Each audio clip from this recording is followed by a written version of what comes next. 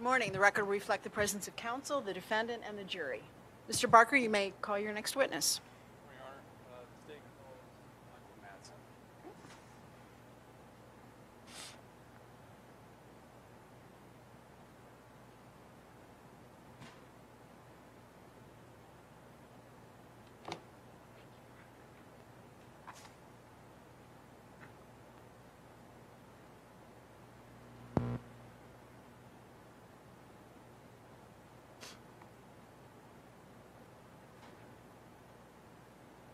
Do you affirm the testimony you're about to give will be the truth, the whole truth, and nothing but the truth? This you do under the penalty of perjury? Good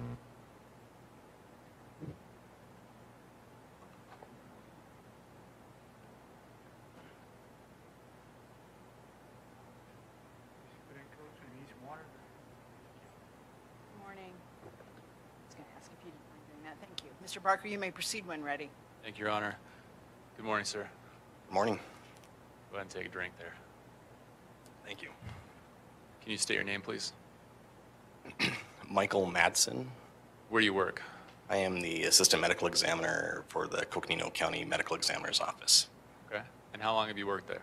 I have been at the Coconino County Medical Examiner's Office for about 4 years. And prior to that, where did you work? Before that, I was at the Midwest Medical Examiner's Office, which was located in Ramsey, Minnesota, which is a suburb of Minneapolis, St. Paul. And I worked there for 7 years. In the same capacity? Yes. Okay. And let's talk about your education a little bit. How did you become a medical examiner?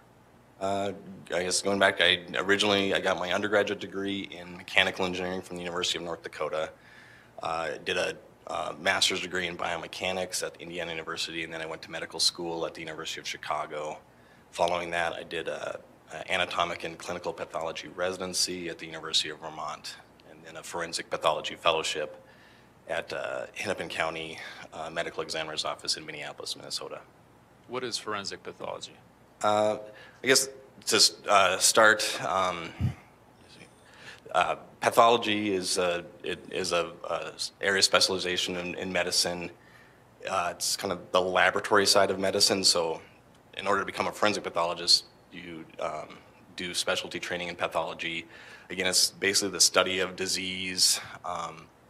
Within the field of pathology, there's what's called anatomic and clinical pathology. So anatomic pathology deals a lot with like the diagnosis, looking at tissue and diagnosing disease. So if anybody's ever had a surgery or knows somebody had a surgery where any tissue was removed, it was sent to the pathology lab, and a pathologist would look at it and try to aid the clinician with diagnosing and that sort of thing. Clinical side of pathology deals with, the kind of the laboratory medicine. So if anyone's ever had their blood drawn, it goes to the laboratory. A pathologist kind of oversees the lab. Autopsy pathology is essentially a branch of that. So following all that training of medical school and pathology training, I did a forensic pathology fellowship. And forensic pathology then is essentially a branch of medicine that takes all that training and knowledge of disease, but also knowledge of injuries and how basically to investigate death and determine cause of death, essentially how people are dying. So the knowledge of medicine and injuries to determine the cause of death. All right, thank you. So you're a doctor, is that right? Correct. Okay. And you're a medical examiner or the assistant medical examiner for Coconino County. What does that mean? What do you do? Essentially, I think the best way to think of the medical examiner's office is that anytime someone dies within Coconino County, that the death is sudden, unexpected, it's outside of the hospital. If it's any sort of violent death or traumatic death, we're going to become involved and we're going to do what we call a death investigation, where we are trying to determine, again, the cause of death. How did this person die? Do an investigation in terms of the circumstances of surrounding this death. And as the medical examiner, there's multiple people that work within the medical examiner's office. As the medical examiner, we're the ones that are kind of overseeing this whole the entire investigation. You know, if an autopsy needs performed, we're the ones that are performing the autopsy, and at the end of the entire investigation, I'll make a determination as to the cause and manner of death. All right. So the cause and manner of death, the cause would be how that person died. Is that the mechanics of that? Is that right? Essentially, the definition of the cause of death is either the natural disease process or the injury, or some sort of combination of natural disease and injury that initiated the chain of events that led to the person's death. So essentially, yeah, what led this person to die. Manner of death is our attempt on the death certificate to try to summarize the circumstances around death. Do you want me to go into that any more? Essentially, in the state of Arizona, we have 5 options for the manner of death. Natural death, so the person is dying completely from natural disease processes. An accident, so again, some unintentional, unforeseen act that causes an injury that leads to the person's death. Suicide, where a person intentionally causes some sort of injury that leads to their death. Homicide, where another person, another individual causes the injuries that leads to a person's death. And then the 5th one is undetermined, where following a complete investigation, there's just not enough information to put it in one of those other categories. All right. So manner and cause of death are your conclusions at the end of an investigation, right? Correct. But you're not deciding who, if someone was involved in the homicide, you're not deciding identity. That's not part of that conclusion. Is that right? Yeah, as far as that's out of the realm of our jurisdiction. All right. So you talked about autopsy. Can you just describe what an autopsy is and what you're doing? Yes. So essentially, an autopsy is a medical examination of a person who has died. Just basically, we kind of think of it in two steps. The first part is the external examination, where again I'm going to examine the outside of the deceased person's body. Again, we'll examine the clothing. We kind of do this stepwise. We'll remove the clothing. We might be looking, documenting any medical intervention that might be there, looking for any sort of trace evidence that might need to be collected in certain situations, looking for identifying characteristics, signs of natural disease, signs of injuries, and documenting this. Some situations we might do additional testing during the external examination, such as x-rays and things like that. After the external examination is done, then we'll make a series of surgical incisions to look inside the body. Again, we'll examine all the organs of the body, looking for, again, signs of natural disease, signs of injuries, and documenting those. We'll collect specimens like blood to do toxicology testing. So again, that's again looking for signs of injury and disease. So what you described there, examining the body, doing the autopsy, that's happening at your office. Is that right? Correct. Okay. Do you also go out to scenes where the bodies are located? Myself, on some occasions I do, but I'd mentioned earlier that there's multiple people that work for our office. One of the positions that we have are called death investigators. So we have a certain number of people who one of their primary functions is to go to if a person dies outside of the medical setting and in their home or outside somewhere, we'll become notified of that, and our death investigator will go to the scene and perform an investigation. And part of that is to examine the scene, examine the body at the scene. On some occasions, I will go to assist the death investigator. And then do they bring the body to your office? Is that how that works? Correct, yeah. After the scene investigation is completed, the body will be brought back to our office for the autopsy that would follow.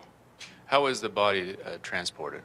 The death investigator will place the body in a body bag, and then at the scene, the investigator will seal the body bag so that, again, for kind of chain of custody, so that when I perform the autopsy, when I get in there, that body bag is sealed. I know that nobody has opened the bag and done anything to the body from the time that it left the scene until the autopsy. All right. Doctor, did you perform an autopsy and examination on the body of Sasha Krause? Yes. All right, let's talk about that. How did you become aware of her death?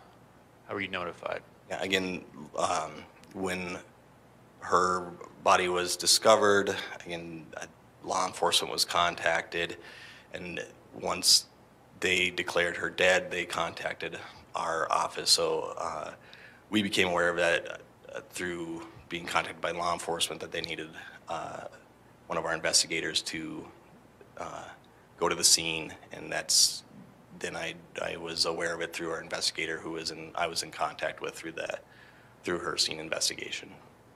And then I assume, like you told us before, then the body was transported to your office, is that right? Correct. And then how soon after that transport was the examination? The transport was on a Friday evening, Friday night, so the autopsy occurred on Monday morning, so there was, Saturday and Sunday before the autopsy occurred. And is that fairly common to wait a couple days? For our office, given the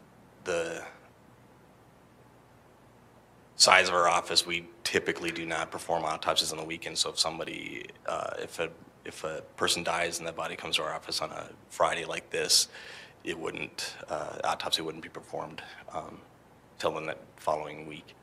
Now, a body, when it's left out in, let's say, room temperature, would decompose over time. Is that right? Yeah, as soon as a person dies, there's decomposition processes that start and continue on. So there are things that can be done to slow that decomposition process. One of the things that we do at the medical examiner's office is we store the bodies in a cooler that's cooler temperatures essentially can slow the decomposition process, so that you really aren't going to notice any differences from had we done the autopsy a day or two earlier. How cool are these bodies kept? I think ours is set at like 38 degrees. So it's you want it to be a little bit. You don't want it to be freezing, but you want it to be as close to that without causing any other artifacts to the body. All right. So that Monday, then you examined Sasha's body. Let's take it step by step. What was the first thing that you did? Again, once we break that seal and open up the body bag, we photograph and document the body as we're receiving it in the autopsy suite. So she still had clothing on, essentially as she was found. We examined her as she was essentially found. So the initial part of the examination is just, again, looking at that document of the clothing. Given the suspicious circumstances under which she was found, we did collect do some trace evidence and evidence collection, including her clothing. Her wrists were bound with duct tape, so we collected that and some other trace evidence. So let's just be clear about how she appeared when you received the body. You mentioned duct tape, and how was that duct tape on her body? Again, so her arms and hands were in front of her body, and there was duct tape that was kind of wrapped around the hands, kind of holding them together. All right, and did you remove that duct tape, or did someone assist you in doing that? There was a gentleman from the Arizona Department of Public Safety. There were multiple people that were present in the autopsy, and one of them was a gentleman who assisted, and he removed the duct tape and to do that in a fashion that the crime lab would prefer. All right. So he wanted to take care so that he couldn't, or so he could examine that later. Yes. You mentioned other people. These were law enforcement folks as well in the autopsy room? Yes, there were multiple representatives from law enforcement, and there were, I think there was a representative from the county attorney's office, and there were two nurses from the that do sexual examination nurses. Okay. So you talked about the duct tape. There was also clothing you mentioned. Can you describe that clothing? She was wearing a gray dress, white sweatshirt with a hooded sweatshirt, a pair of black shoes, and black socks. All right. Did she have anything on her head? Yes, her hair was kind of fashioned in this bun with, and there was some clips and like a mesh type of thing to hold this bun in place. Okay. What about any undergarments? She did not have. She had a bra, but she did not have underwear on. All right. Anything else? Any other clothing items that we didn't discuss? I can't recall. I would have to have looked at my autopsy report to. That would document all that was on there. So. Okay. All right. And you mentioned photos, so you're taking photos as you're removing these items and documenting them. Is that right? Correct. One of my assistants we're working together, and she was taking the photographs. And you've also mentioned trace evidence. What do you mean by that? So sometimes, again, in certain situations, we'll collect various items where there could be that could be of importance from an evidentiary standpoint. So sometimes we'll take clippings of the fingernails just in case there might be DNA under the fingernails. In some situations, we'll do swabs of various surfaces of the body, again looking for again to send to the crime lab. They can analyze these for DNA and those sorts of things. In this situation, there were a few hairs that we collected, again not necessarily knowing what they were, but saving them for possible analysis that might be needed at some point down the road. And that's important what you just said, Doctor. I want to follow up on that. You don't know all the time what you're collecting, if it's going to be of value. Is that right?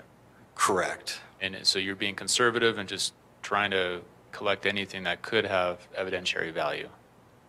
Correct. After removing the clothing items, did you notice any injuries to the body? Yes. Again, once we remove the clothing and we're able to do a more thorough examination, she had some kind of scattered bruises on her and abrasions on her arms, her legs, but she. Again, when looking, one of the things that we do is when, she had quite a bit of hair, but we're gonna look carefully to see if there's any injuries to the scalp, and pretty early on we could tell she had an injury to her head. So again, in that initial part of the examination, we could see some injuries. Let's go back to the body. We'll talk about the head in a minute, but anything, you mentioned kind of scattered bruising, but anything that stood out to you as potentially a cause of death? As far as the injuries to her, to their extremities, to her chest, back, and that sort of thing, there was no obvious lethal injury to those parts of her body. All right. Was her body in a state of decomposition when you received it? Yes, there were, again, like I'd mentioned earlier, as soon as a person passes, as soon as a person dies, our body's normal processes have ended. The body's going to start the process of decomposition. And the rate at that happens can vary quite a bit. There's several factors that play a role in that. So there's certain things that happen, again, after a person dies and the heart's no longer beating and pushing blood all through the blood vessels. The blood kind of can settle just with gravity, however the person's lying. The muscles can tighten up after a person dies. And then as time goes on, there can be more, again, there's bacteria that's always living within our body, and as time goes on, those bacteria can start to cause more dramatic changes to the body. And she had some changes, some discoloration and whatnot, but it was on the milder side of what we can see in terms of decomposition changes. Okay. Let's go to the head then. You mentioned some obvious injuries to her head. Describe those. So she had kind of on the right side of her head, kind of near the top, but kind of a little bit to the right, there was about a 2-inch laceration. Which laceration is kind of it's kind of a fancy term for a blunt, a tearing of the skin due to a blunt force, some sort of object, or the head hitting an object, or an object hitting the head. So the skin kind of tore in that area. That was the most obvious injury that we could see initially. During the examination of her clothing, we noticed in the hood of the sweatshirt there was a small defect and it had a little bit of gray discoloration around it. So that for us, it raised the possibility of, could there be a gunshot wound? So before we went too much really any further, we did I'd mentioned earlier that sometimes we'll do additional studies such as x-rays. So we did an x-ray to look to see if there was any signs of that there had been a gunshot wound, and on the x-ray we did see that there was a bullet and some small fragments of a bullet within the head. All right, let me go back to the blunt force injury. You talked about that laceration on the head. An injury like that, would that bleed a lot? They often, yeah. The scalp has quite a few blood vessels, so if a person has a laceration, that can cause it can be known to cause quite a bit of bleeding. In this case, though, was there anything preventing blood from getting all over the clothing that she was wearing? Yeah, I had mentioned earlier, she had quite a, each, the best way to explain this is, there's, each situation can be a little bit different. So sometimes we will have people that have a similar type of laceration. There's a lot of bleeding around. In this situation, there wasn't a lot of obvious blood around there, but again, a part of that, and we can have the same situation too with gunshot wounds to the head. But she had, again, a lot of hair, and it was, again, when it was organized in this bun, again, that was one of the things in the initial part of the examination, you could not see the gunshot wound in his head that we'll talk about later, again, because of the amount of hair and how her hair was arranged. So the hair was kind of preventing the blood from spreading everywhere, is that what I understand? That's certainly a possibility. Again, because you kind of had to manipulate the hair to be able to see these injuries.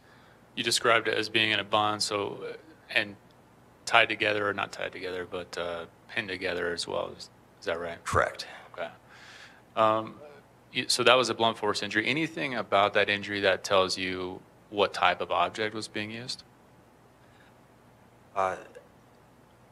So we, a lot of times we'll forensic pathologists, medical examiners will describe injuries as being patterned or non-patterned. A patterned injury will have features that additional features that might be able to allow you to make some sort of assessment as to what object, there's some sort of pattern that allows you to say this type of object is causing this injury.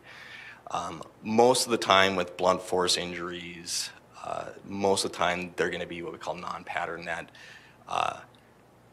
I can tell from this injury that it had features that make me say this is a blunt force injury, that some object interacted with her head. But it was non-specific in the sense of I really can't say definitively what type of object or what exact object it would have been. When we say blunt force, that would be as opposed to like a sharp object, is that right? Yeah, so a blunt force injury, again, is that interaction is the force is tearing the skin apart, versus like a sharp force injury where there's basically some object like such as a knife that has a sharp edge and cuts through the skin. All right, so a blunt force object could be anything like a rock, a hammer, the butt of a gun, anything like that. Sure, yes. Right. Maybe a fist even? Yes. Okay. Before I move on from that, we were talking about the blood again, kind of being captured in the hair. Does gravity does that play a part in whether the blood's going to gush out or anything like that? Gravity certainly can have play a role in the sense of how the blood, if the blood is, kind of oozing out of the wound after a person dies and continuing to kind of flow out from the wound, it's going to, kind of flow with gravity. So, that certainly can play a role. You mentioned when the heart stops beating, the blood stops circulating throughout the body. If someone's deceased, is that blood going to be spurting out of a wound like that? No, once the heart has stopped beating and there's no longer blood pressure in the forcing blood through the vasculature, through the blood vessels, it really shouldn't. But you do have, I'd mentioned, you do still have blood within the blood vessels. So if there's injuries to those blood vessels and they're torn apart, blood can still kind of leak out and flow out. It's just not being pushed out. So it's not uncommon for a person, if they have injuries such as a laceration or a gunshot wound to the head, to have quite a bit of blood to kind of ooze out even after their heart has stopped beating. Again, just because, especially in situations like where if that wound is in an area where just blood would be kind of flowing to that area, just be through the effects of gravity. All right. So we're talking about the difference between kind of pressurized as opposed to just oozing or leaking out. Could you tell with this injury, the blunt force injury, whether she was alive at the time that injury was caused? Yes. So we at autopsy, we look for signs that of what we call a vital reaction. Again, that the heart was beating, that they were alive at the time the injury occurred. Again, if you have a blunt force injury that tears the skin and tears the blood vessels, and the heart is beating, those blood vessels that are torn, the blood pressure is going to kind of keep forcing blood out into the tissues around the area that was torn. So we look for bleeding around these injuries in the soft tissues and that sort of thing. And when looking at this laceration on her side of her head, there was bleeding and bruising in the soft tissues around there. So again, these are consistent with her being alive, the heart pumping and beating at the time that the injury happened, as compared to if a person heart's not beating, they've got no blood pressure in their blood vessels, and there's some sort of injury that tears those blood vessels open, you really shouldn't see much of any of that type of injury. And those injuries will, again, they don't have that vital reaction. They'll be more of a yellow-orange color, that sort of thing. Can you tell, based on the amount of blood, how long she was alive after that injury occurred? No, it's really, again, the injuries were acute in the sense that there was no signs of any sort of healing. You know, these happened relatively within the time frame, an acute time frame from when she died, but not able to give any sort of precise assessment as far as exactly how long before the heart stopped beating that this injury had occurred. You say acute. I mean, is this minutes, hours? What can you say about it? It could be minutes, it could be hours, but it wouldn't be like, you know, a day or, you know, it wouldn't be getting into that, you know, 12, you know, a day or 2 days or anything like that. What about seconds? It certainly could be. It's not impossible that it could be, you know, a short period of time, you know, seconds and that sort of thing. All right. One other question on the blunt force trauma. Can you say anything about how many strikes? Was it one strike, multiple strikes to the head? Again, there's at least one. We can definitively say that. And again, there was this laceration on the side of the head. It was it was about 2 inches long, and it was fairly deep, you know, almost going down to the surface of the skull. So, you know, it's one of the possibilities is, could there be another impact that is essentially kind of perfectly placed, that is within the same part of the tissues that are torn open and not causing another injury to the skin. So it's theoretically possible there could have been more impacts that just kind of were within the depths of the wound, but definitively at least one. All right. Let's move to the other head injury you noted, and this was from an X-ray. You saw there was a bullet clearly inside of her. Where was that bullet wound located? So the bullet wound was on the kind of the back side of the head, pretty, you know, fairly low, and again a little bit to the right of the midline. So the back lower right side of the head. You noticed a defect, you said, in the white hood. Is that right? Correct. This was the kind of the fleece jacket she had on. Yes. Does that suggest the hood was over her head when she was shot? It's certainly a possibility. I mean, that would make sense. Or situated in such a way that it would have to penetrate that hood and then into her skull. Is that right? Yes. Again, that would make sense. I mean, it's, you know, one of the other possibilities is this, you know, sometimes people have clothing that have random holes in it and whatnot, but it's certainly, again, the gray material certainly suggests that sometimes on the bullet, there can be, you know, soot and grease and stuff like that. So as it passes through clothing, this can wipe off and be on the clothing. So that certainly made, you know, was during the examination, our thought process was that a bullet was probably making this mark, and that's why we were, again, looking carefully at the head to look to see if there was bullet wounds, because this was the hooded part of the sweatshirt. All right. So there's clearly an entrance wound. You described that, but because the bullet was in there, I'm assuming no exit wound. Correct. There was an entrance wound, and then the bullet stayed within the head. What did you do to retrieve that bullet? So again, as I'd mentioned earlier in describing the autopsy, you know, one of the things that we do is the internal examination. Again, in addition to looking at the organs of the chest and the abdomen, we also look at the head. So again, we'll make a surgical incision to the scalp to be able to manipulate that, to be able to look at get as complete look at the surface of the skull.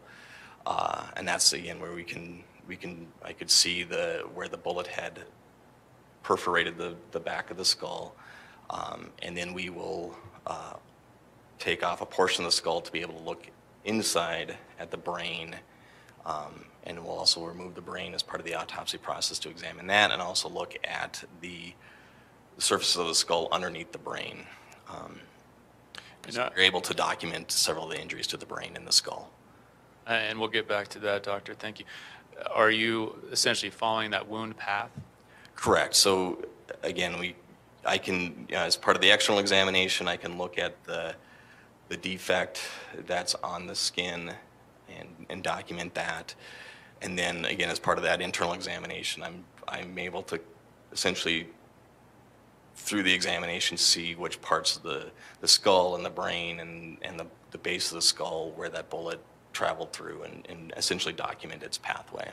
So give us a sense then of that wound path. Correct. Yeah, sorry, tell the jury where that wound path went. Yeah, essentially it went from the back of the head to the front, and then also from the right side to the left. So it was back to front and right to left. And where did the bullet end up? The bullet, when we recovered the main part of the bullet, from the fancy term is the oropharynx. So it's basically the kind of the back of the throat, the kind of where the nose and the mouth part of the throat meet. And once you recovered that bullet, what did you do with it? And so we retrieve it and photograph it, and then again package that as part of the evidence that we released again under chain of custody to law enforcement for their examination of it. All right. Can you tell us anything about the distance that firearm was from her head when she was shot? Sure. So I guess I think can I guess describe in general terms how we classify things first? Please. Okay.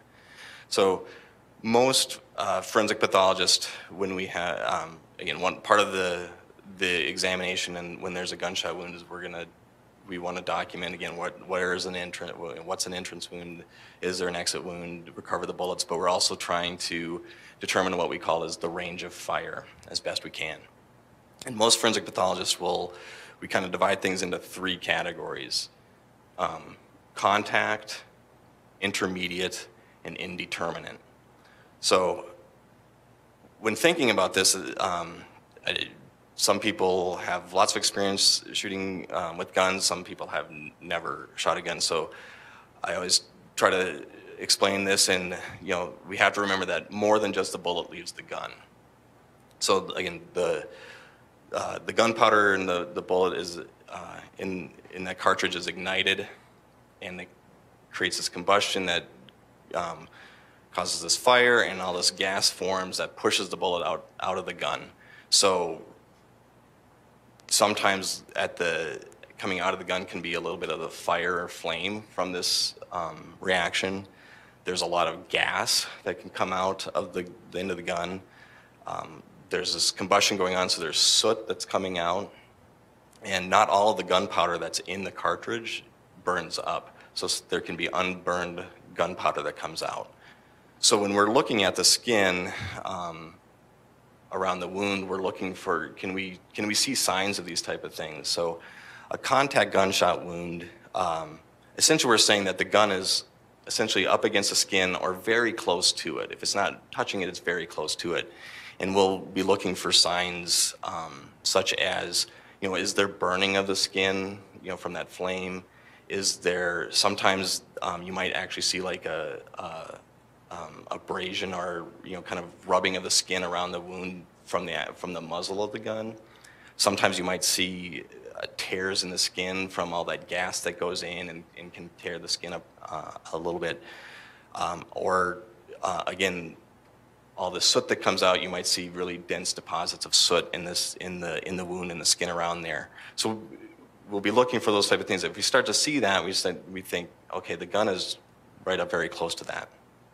As we get, so that's contact. When we classify, when a forensic pathologist classifies a range of fire as intermediate, again, I mentioned that not all the gunpowder burns, and so if the gun is, if the muzzle is a little bit further away from the skin, maybe a few inches up to a couple of feet, and that unburned gunpowder hits the skin, it'll leave a little small abrasion, a little small mark. So if we see signs of that gunpowder hitting the skin, we know that the gun's relatively close, but not right up against the skin. And there's different ways, different tests that the ballistics people might do to try to get a more precise measurement. Is this 6 inches? Is this 12 inches? That sort of thing. But we know that it's relatively close. If we don't see any of that information, there's no searing of the skin, there's no soot, there's no muzzle abrasion, there's none of these gunpowder abrasions.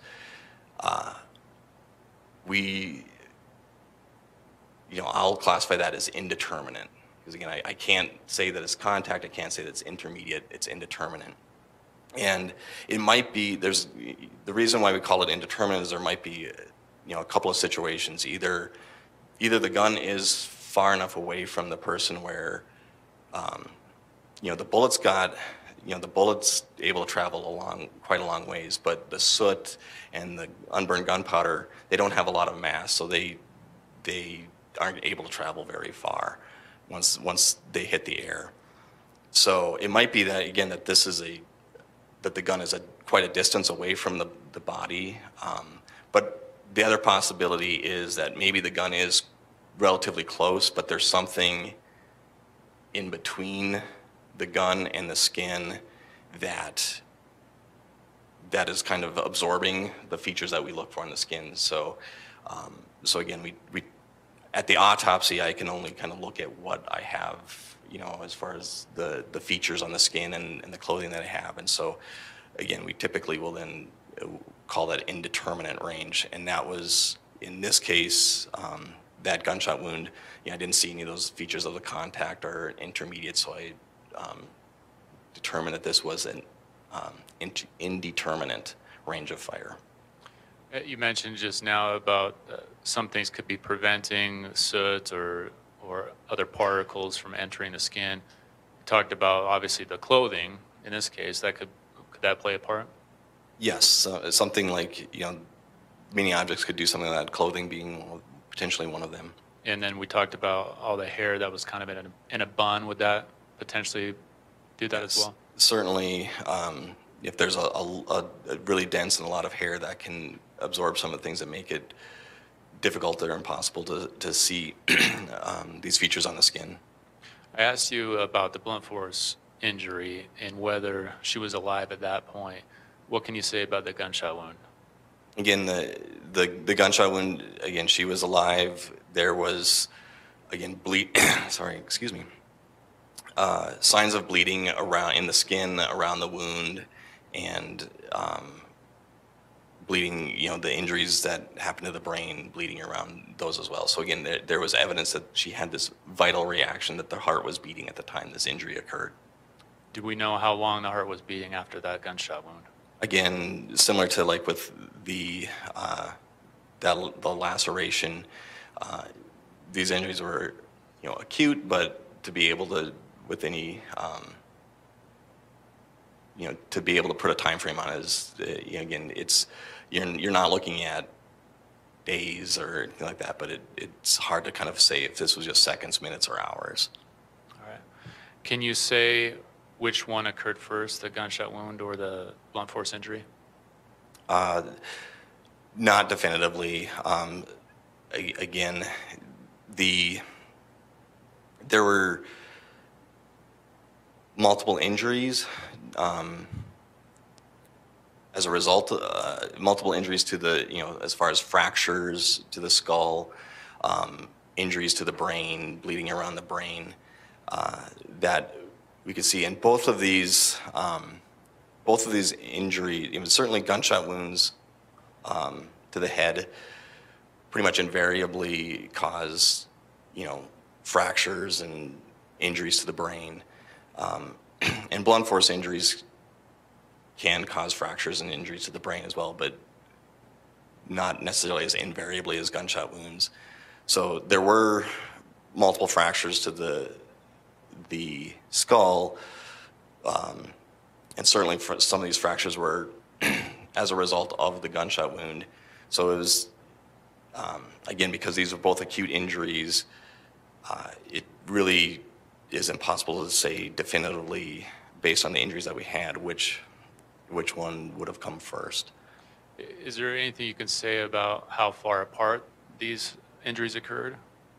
Like in a time frame? In a time frame, right? No. Again, because they both had, again, this appearance of being acute injuries, again, that happening within a relatively short time frame, again, seconds, minutes, hours before the heart actually stopped beating. But they both, again, had the same relative appearance. So it's possible that, that, again, to say which one happened first and how much time is in between them, it's really, kind of impossible to say definitively. But you can say, I think you can say this, is you would expect that these happen within that's relative same time period because they're both acute. Is that right? Correct. Okay. Would either one of these injuries have been fatal?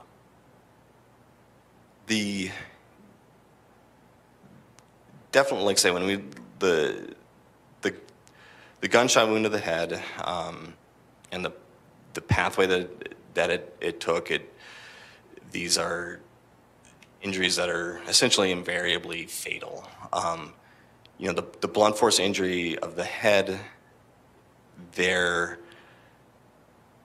can be, it certainly is possible to be fatal, but there also can be non-fatal blunt force injuries of the head as well.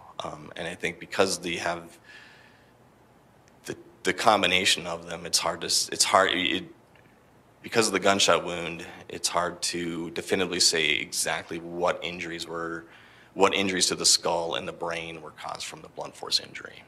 All right, because they're close together and as we talked about, in the same time frame, is that right? Correct. You mentioned a minute ago about skull fractures. Do you know if that was coming from the gunshot wound or the blunt force trauma or both? Again, like I said, pretty much when looking at a gunshot wound like the one that the decedent had, pretty much invariably you'll have skull fractures from that. And she did have a skull fracture on, kind of in the region where that laceration was. There was a fracture of the skull underneath that area. That fracture lined up with where the bullet had pushed through or perforated the skull. So it's hard, again, it's hard to definitively say, did that fracture radiate up from the bullet wound, or did that, fracture, was it caused by that blunt force injury and it was radiating downward and happened to just radiate to where the bullet ended up entering. So again, there's fractures in the area, but because with bullet wounds to the skull, we often get very complex and multiple radiating and complex fractures.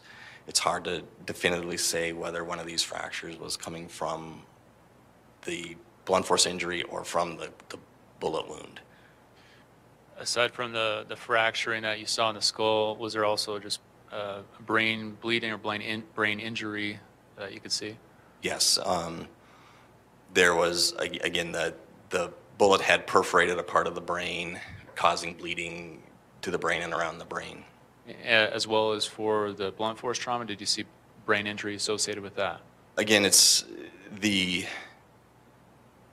there was a constellation of injuries to the brain, so it's possible that part of those injuries are from the blunt force injury, but it's to definitively say that you can have situations where you have a laceration without an underlying bleeding around the brain and that sort of thing. But there certainly were some of the injuries that we saw to the brain that could be a result of that blunt force injury. Based on your observations in your examination, did you determine a cause of death? Yes. What was that? So I determined the cause of death to be a gunshot wound, injury of the head, and a blunt force injury of the head. We talked a little bit about decomposition. Based on your observations, are you able to make a determination about the timing of the death? I guess just to back up, I'd mentioned earlier that there's, decomposition changes. As soon as a person dies, the body starts to decompose and certain changes happen. And, the TV shows kind of make it seem like we can do this very accurately and very precisely, and that's not really the case. And we talk more in terms of, instead of like the precise time of death, we look at these findings and try to determine what might be the post-mortem interval or the most likely interval from when the person died and when they were found. And again, the body typically goes through some typical changes that allow us to make some of these assessments. There are several factors that play that can speed up the rate that these changes happen, or can slow down these changes. So probably the biggest factor that plays a role in this is the temperature, the environmental temperature that a person is in, the person's body temperature, but essentially the environment that the person is in. So if a person dies in a really hot environment, so summertime in Phoenix when it's 100+ degrees, they can very rapidly go through and get to a fairly advanced, moderate to advanced state of decomposition relatively quickly, versus a situation where if a person dies in a colder environment, again, we talked about earlier that we keep the people that are stored at our facility in a cooler to essentially as close as we can to stop the decomposition process. So if a person is in a cool environment like that, it can really slow things down. So kind of a long-winded answer to your question, which I can't remember what the question was, but well, the question was, can you say anything about the timing of death? In this case. Yeah, she had pretty mild decomposition changes, but she was in an area in Coconino County. She was found in February, and she's found in a time of the year where even though she's outside in there, the temperature can get warm during the day. Essentially, most of the time that she is, her body is exposed to the elements, it's in cool temperatures. So it really could be that postmortem interval for her could be quite broad because of the effects of this cool environment. So it's really hard to put, it could be anything from, a week or so to multiple weeks to a month. Is certainly well within a range that you could have based on the type of environment that she was found. So we've heard testimony that she disappeared on the 18th of January, was found, as we've talked about, February 21st, so a little over a month. Would that fit within that parameter, within that time frame you discussed, about if the temperatures are cool enough and dry enough that it would be in that preserved state that you talked about? Yeah, so certainly, again, given that the environmental conditions she's in, that's not out of the realm of possibility. All right. May I approach the witness, Judge?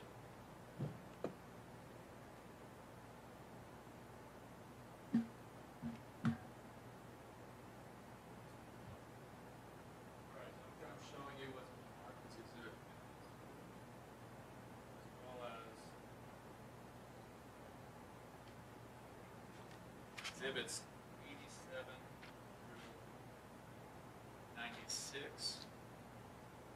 And look through those and tell me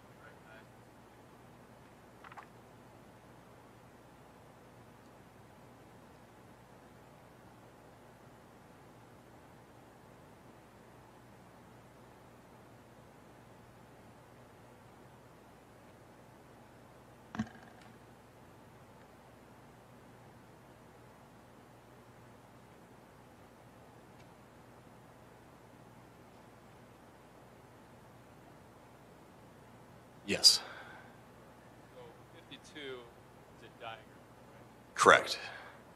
And then 87 through 96 are those photos taken of evidence items from the examination as well as the body itself.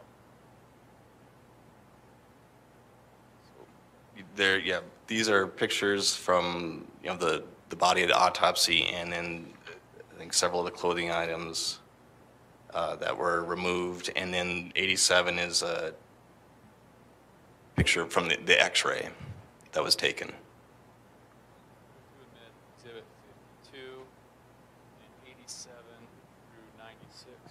Any No objection? objection. No objection. Exhibits 52 and exhibits 87 through 96 are admitted. May I publish, Judge? You may. And just a warning to those watching, some of these are autopsy photos of a body. I just want to make sure everyone's aware of that. Let's start with 52.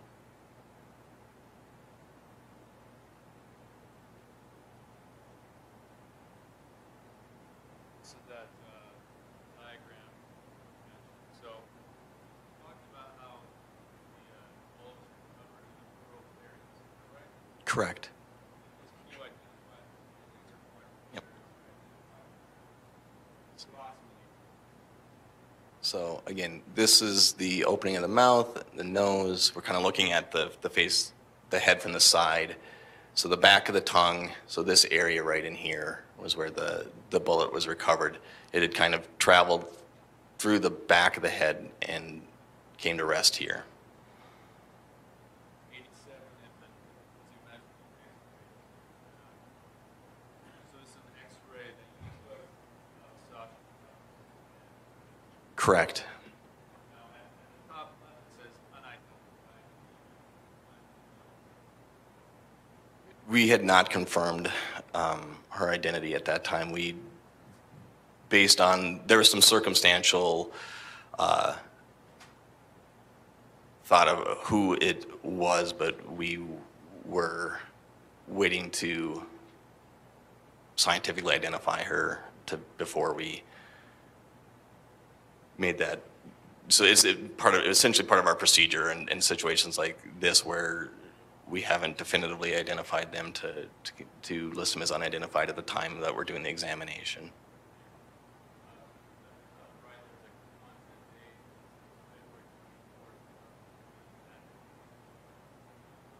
Yes.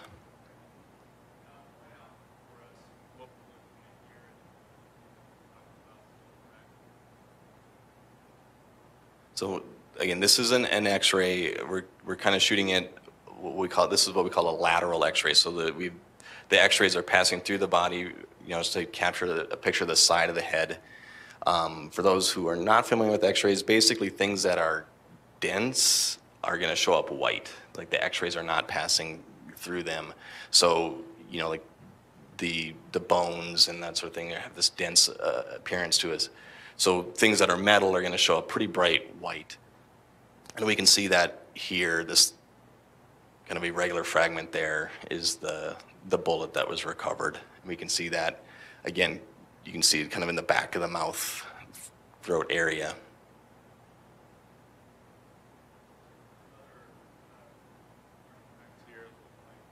Yep. Yeah, so you can see, again, some bullets, once they hit something hard, such as a skull, little pieces will break off as it travels through the body. So these smaller fragments are just little fragments that have kind of chipped off, broken off from the main bullet.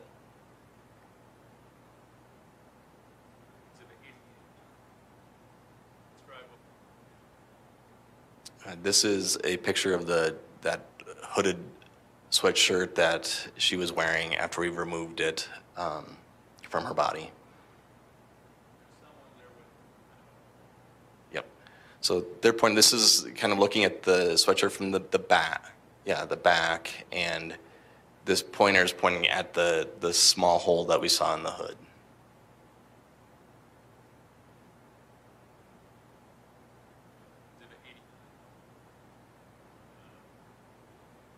And this is the dress she was wearing after we removed it.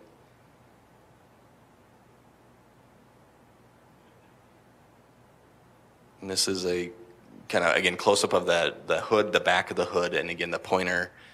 There were several of these small little, like burr type of things on there, just kind of grass burrs from, she was laying in these cinders and whatnot. But you can see this right here that's being pointed at is that small defect with the little gray outline. Yep. So right here in the center is that small defect.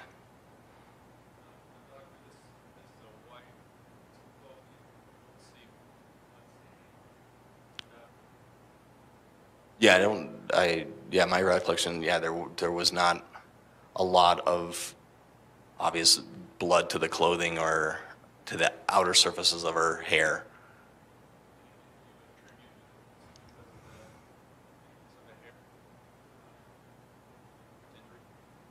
Yeah, that certainly could be part of it.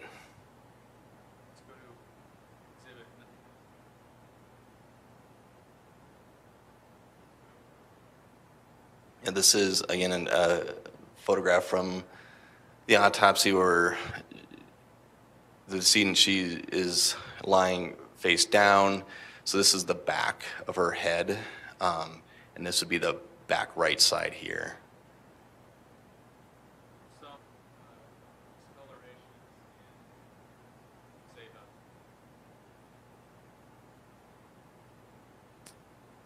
Yeah, would point out again what you're. Yeah, what you're exact.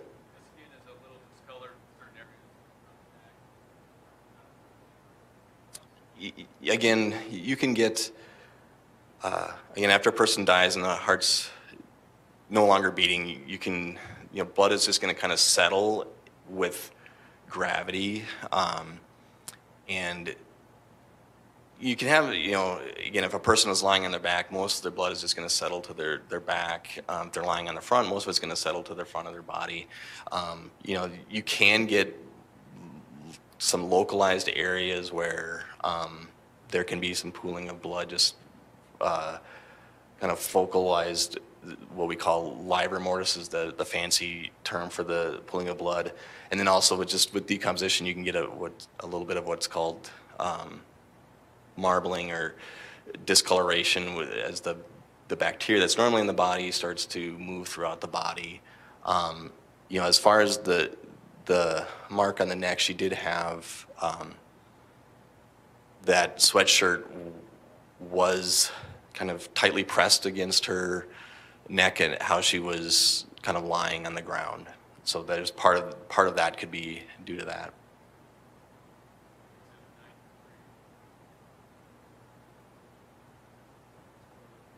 So again, this is a kind of a closer-up photo of the back of her head.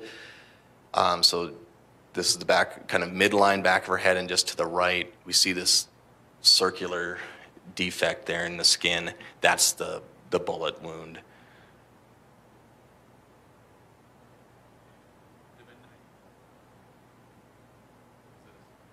This is a picture again, that main bullet fragment that we saw in the x-ray in the oropharynx in the back of the throat. This is it as it's recovered, and then again, we photograph it before packaging it up to be turned over as evidence.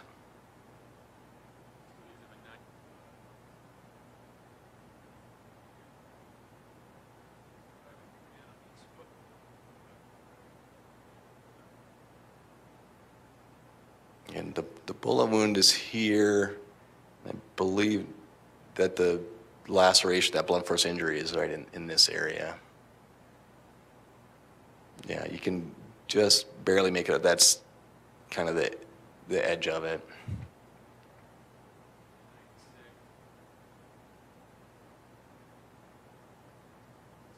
So again, this is a picture of the back of the head, and now you can see a better, you can see that laceration to the scalp, the blunt force injury more defined right here, and the bullet wound would be right in this area.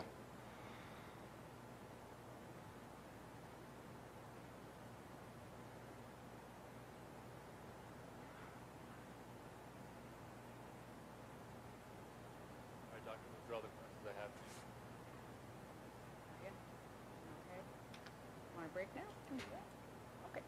We're going to take a break. We're going to take our break now. So we're going to be in recess 15 minutes. So folks, remember the admonition. Do not talk to anyone about the case. Do not let anyone talk to you about it. Keep an open mind. Please do not formulate any opinions about the case. We stand in recess 15 minutes.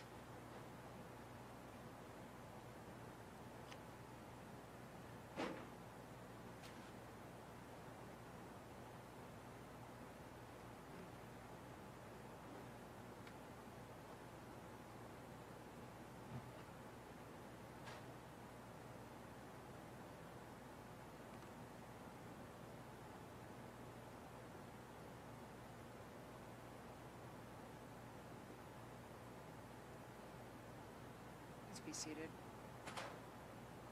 Council, anything further before we take our recess? No. All right, thank you. Stand in recess 15 minutes.